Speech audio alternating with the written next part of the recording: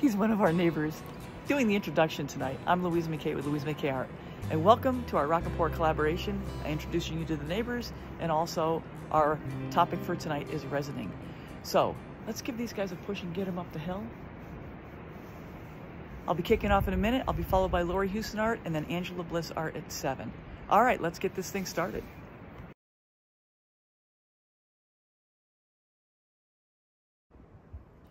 All right, everyone, before we go too far, this second creation here is the video I intended to show you and almost had it all but in the can when I deleted the video by mistake. So, fortunately, I had my very first creation that I did a couple days before, and that is this one. And I still had the video process, so I'm going to show you this video process, and I will voice over a lot of it, explaining a lot of my learnings as I go. It's Louise with Louise MacCaw Art, and welcome to my channel. And tonight, for the Thursday night Rock and Pour, we have challenged ourselves with resining. Now, I've resined plenty of pieces before, but I wanted to take this challenge to another level for me because this is something I've wanted to do. I just have never had the impetus to do it. So I'm going to do this little baby cutting board. I was at IKEA a few weeks ago, and I picked up a bunch of Lazy Susans and a couple big cutting boards and a couple of these little guys. So I figured this is the perfect opportunity to try here. So what I have, I'm going to be mixing up, and I don't even know how much I need, but I'm going to go with 60 mils for this section right here. And I'm going to use some of this MacCaw green, blue green. And this actually was a gift from Lori Houston Art. Thank you for that. And I'm going to do Tidal Wave. And I might mix in some of this Phthalo Blue Green with it. I don't know yet. And then I got this White Waves from KS Resin. I'm going to try for the waves. And yes, you guessed it. I'm going to try to do a beach wave kind of thing, going in this direction like you've probably seen before. So let me go ahead and get started with mixing the resin, and I'll be back in a second. So I'll be skip cutting ahead here as we go, but I'm using this resin from KS, and I'm using this one first, followed up with this one. I'll be mixing it together at equal ratios, 1:1, for 4 minutes. All right, we're gonna go with two ounces roughly, so it's 60 mils. I'm gonna measure this out. I'm going to have to go off camera so I can see in the light. So here's part A. I'm going to add first. So I'm going to skip through this since you can't see what I'm doing. But basically, I am measuring 30 mil of the resin and then 30 mil of the hardener. And I'll be back when I get ready to stir it up. 30. So now I'm going to go to 60 with part B. Okay, that's pretty close. You want to be as close as you can. I don't know if you can see, I'm at 60. Of course, I'm tilting to you. And now I'm going to start the timer. Alexa, set timer to 4 minutes. 4 minutes, starting now. So here we're going to go mix. I'm going to mix. I'm going to mix for 4 minutes. As I'm mixing, I'm going to scrape the sides and the bottom. I'm going to try to not whip it. I had this sitting outside, and it's a pretty warm day. It's like 75 right now outside, and it's mixing up pretty nicely. Normally, I would put the mixture in a heat bath first. And I don't have any mask on today because I need to be able to talk, and I have the windows and the doors open, so I feel pretty comfortable. I don't even smell anything. This KS resin is VOC free, but some people have sensitivity. I don't seem to. So mix, mix, mix. I'll probably skip ahead. Yes, so instead of skipping it all out, I'm just going to go on ultra fast speed. So when you're mixing this up, you want to make sure to keep the stick in the cup. You want to scrape the sides, and you want to scrape the stick every so often. You want to keep the stick at the bottom as much as possible because that helps prevent introducing air bubbles into the cup. But I think we're good. I see no wisps, and I don't want to put it in there too many times and get more air bubbles. So I basically have 2 ounces here. Now what I'm going to do, I'm going to have 3 colors. So I have 3 sticks, 4 colors, because I'm going to have one color be a divider, you'll see. So there's my 3 cups. Let's divide it out. So I'm picking up the pace as I divide out the resin into the different cups. And the first cup is going to be intended for the blue, and the second one there for the turquoise, and the cup on your right will be for the white. What you don't hear me saying here is I'm very uncertain as to how much to put in each cup, although instinct's telling me to put more in the dark blue, second more in the turquoise, and the least amount in the white. But I've learned a lot about how much to add, and this totally is about twice as much as what I really need for the entire creation. And I'm going to hold out a little bit of white, clear, as a strip between the wave and the water. Okay, I'm going to stop with this. Okay, and I'm going to move quickly now. So I'm going to set that aside. Now, I'm going to... So 5 or so % of the mixture should be... I'm not going to put in that much. Definite novice here.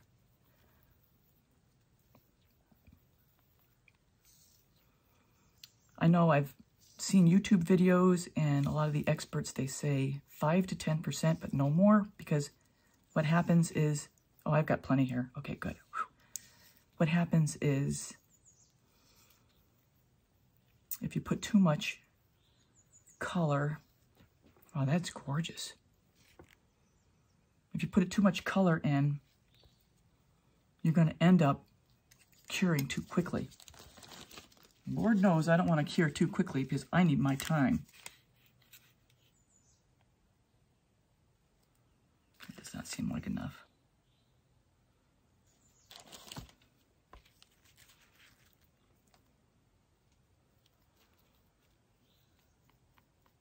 In the interest of time, I'm going to cut out some of the mixing here. Oh, these are beautiful colors. Oh my Lord. I don't think I need that of the blue.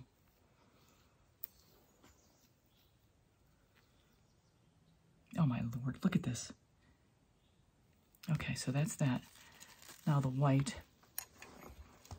All right, not sure how much to add, again.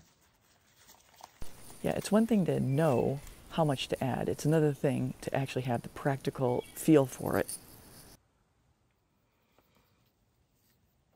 So I'm not going to need much of this, because this is just going to be the waves. I may have too much pigment in there. So I'm going to interject here after having done the second one. I either didn't have enough mica powder added, or the colors themselves were transparent and I didn't like the way they laid out in the end on this one. Nice thing about that one is it's fluid, so it just takes it right away. Okay.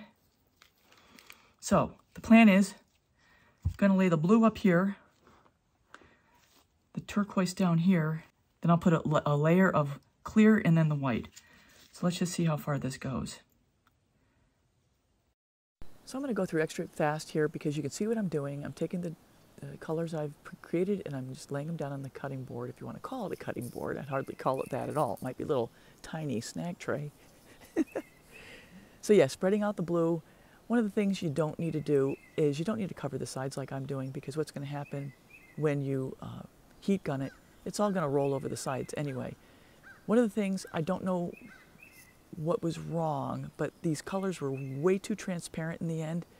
So I don't know if I didn't have enough mica powder, or if the colors themselves are just transparent by nature and they weren't going to be opaque enough for me. But in the end, I didn't like how these colors worked.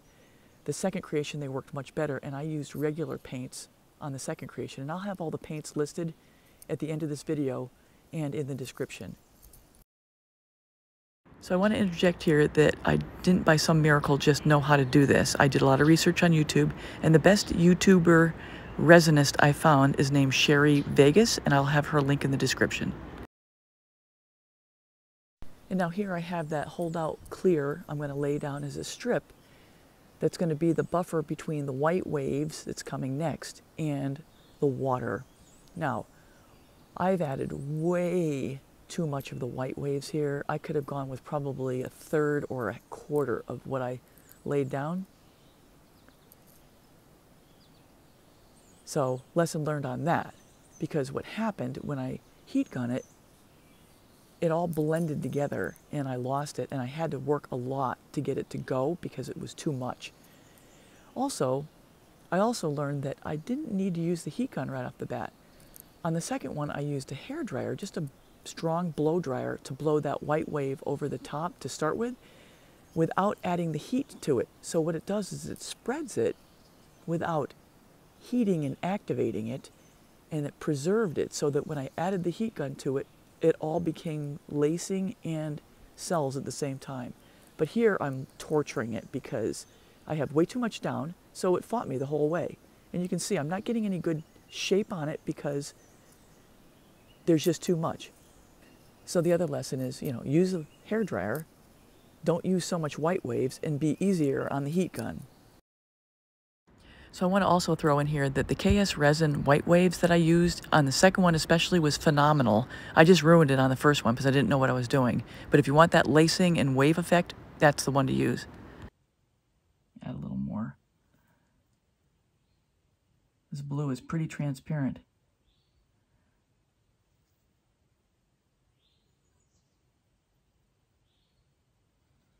If I knew it was that light, I would have added some of that phthalo blue to it.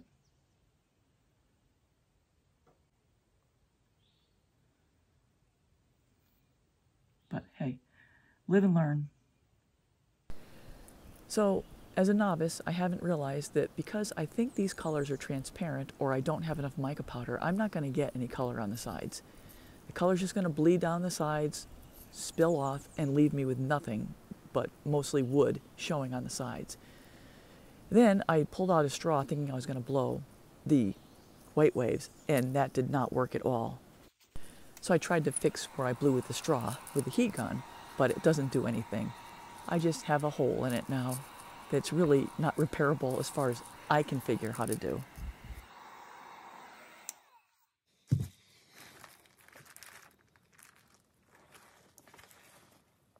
The bottom line here, I'm going to fly through this. I try to fight the sides, but the color is just transparent, and I don't care what I do, it's not going to make it show anymore because it's just going to drip off the sides. So I gave it a final torch and clean up the bottoms, and then I've called it done. So everyone, here's the end, and the one that we just created on the left, and the one I wanted to share with you on the right. And a lot of learnings here. Too much of the white waves, too much blending with the heat gun, and probably not enough mica powder. So here's the one I would have wanted to share with you, and this is all I can give you. So how about thumbs up? If you haven't subscribed yet, please subscribe to the channel. And remember, we're going to go to Lori Houston next, and I'll have her link in the description. So I really appreciate you being here, and take care, everybody.